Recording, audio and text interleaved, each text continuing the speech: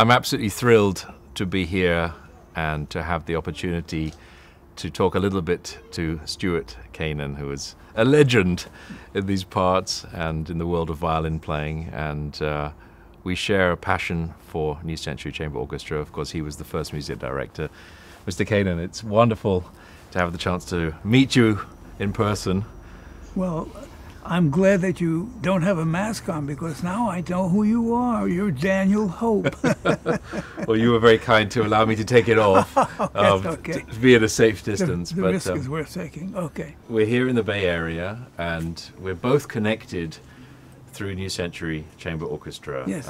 You, of course, have had a long and amazing career, concertmaster, San Francisco Symphony, of the opera, Los Angeles Opera, as a teacher, as a chamber musician, as a soloist. And yet, from 1992, you were the first music director of this ensemble. How did that happen? How did that come about?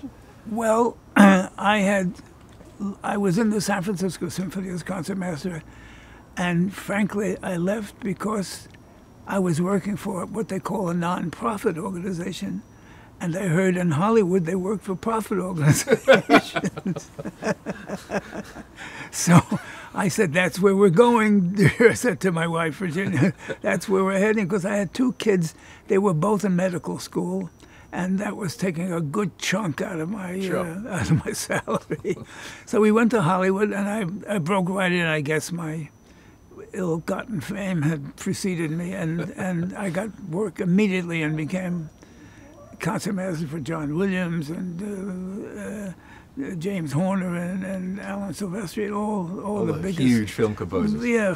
And so I did.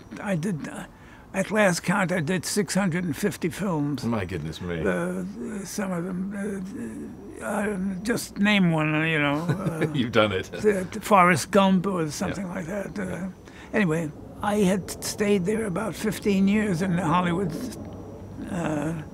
The Hollywood milieu, and finally we decided to come back, and we'd always been good friends with Paula Gams and John, and we thought maybe it was time to do something else, because the music was fun, but you never play it again.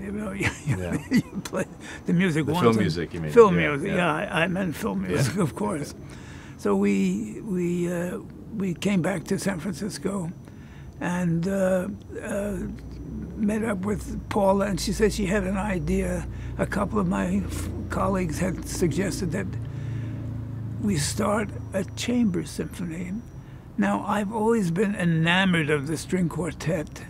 Always. I just have loved the music. I love playing solo and all that, but I don't know, there's something about chamber music that's the most wonderful part of music.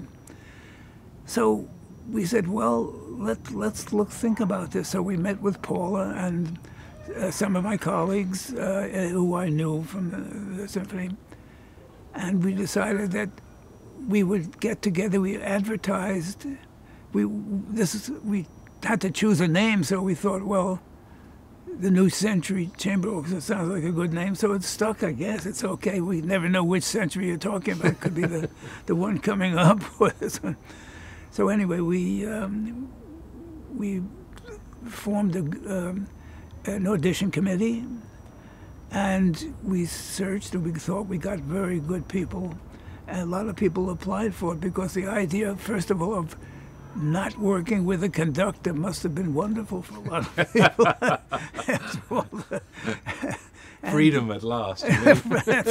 But of course, the freedom requires a certain, much more conscientiousness than just playing the notes. Yeah. It requires that you really participate as a musician, which was important from these people. So we did, and we founded this group. At first, we played house concerts, just quintets, sextets, just to give some of our hope for supporters, and I mean financial supporters too, an idea of what we might be doing. So we did that, and everything seemed to be going positively. And finally, in 1992, we were ready for our first concert, And we had, the board said, how many rehearsals do you need? I said 25. 25? 25, yes. It almost reminded me of Chelabadaki, who Wow. needed 50 rehearsals for... Did you get them? Yes, we did. Yes, I said, I'm not coming in unless I know we have a good season going. I mean, and a good technical command and Yeah. good music making and all the rest. People don't realize that if you really could use that amount, you could use it. Yeah, of because, course. of One course, can always yeah. rehearse. We One can don't- always improve. Yeah. So we did, and that's and gave our first concert, the opening concert. I wanted to show that we were no just casual outfit. We played the Eine kleine Nacht music just to give us a little discipline and show. It seemed to go pretty well, and we went on a Dvorak serenade. And I said, there's so much string music. We were 15 players then. 5 first, 4 seconds, 3 violas, 2 cellos, and a bass.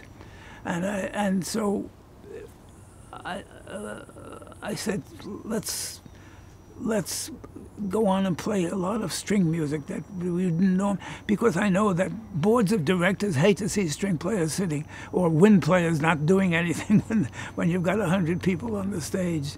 They would prefer that everybody was working and earning their money.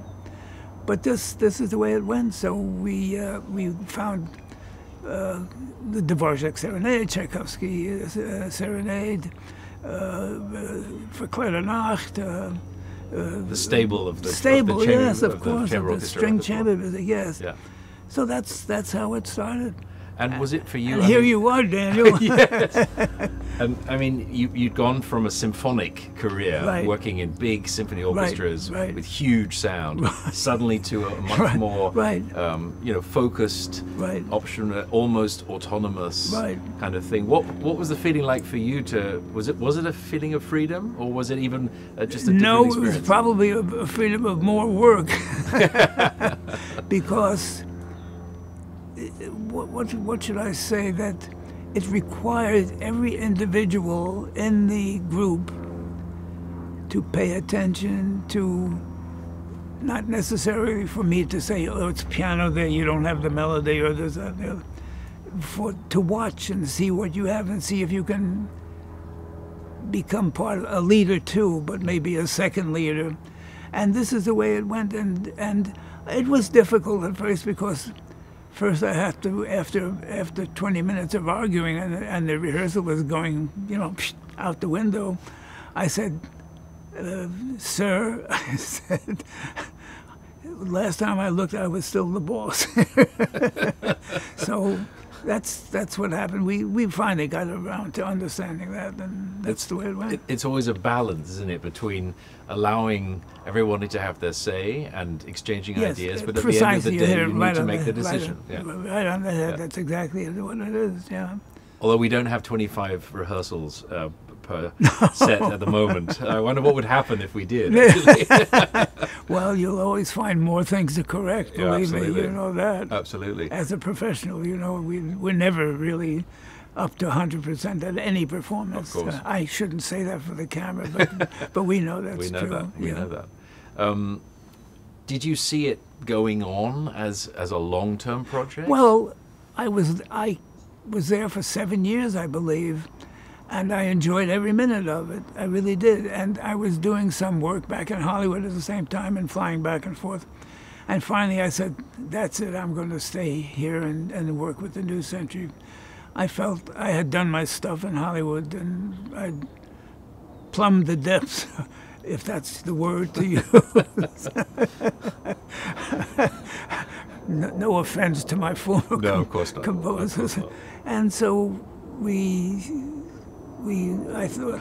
I thought it would go on. Yeah. And then came time, I got offered, Kent Nagano, the conductor, offered me the position of concertmaster of Los Angeles Opera. He had just been named Music head of director, the yeah. music director. So I had to tell Paula and the board that I was leaving, but we'd find someone else. And we found wonderful people. Krista Benyon, different kind, Yeah. a musician than I am, but wonderful. Yeah. and Sonnenberg Salerno also, and then, am I missing somebody? Not you.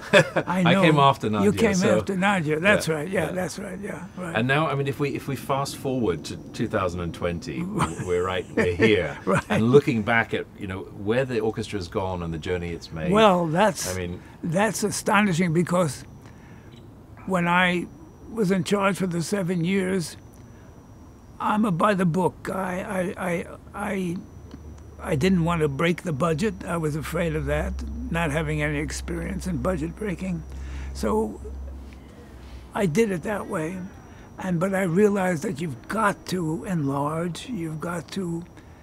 There are so many other wonderful, so many other wonderful pieces that are not played by big orchestras for one reason or another, that it's time to enlarge and do these things. And there you are, Daniel, right in my focus as someone who's going to take this thing on to bigger and better things. So I'm certainly hopeful for that. I just want to give a shout out to Paula Gams and John Gams, because they sort of shepherded us. I didn't know how to start an orchestra and they were there. Yep. And that leads to today when we're talking. Exactly. No, Right, the Gams have been an enormous Yeah. force of Yes, support right, and love right. for this whole community. Right.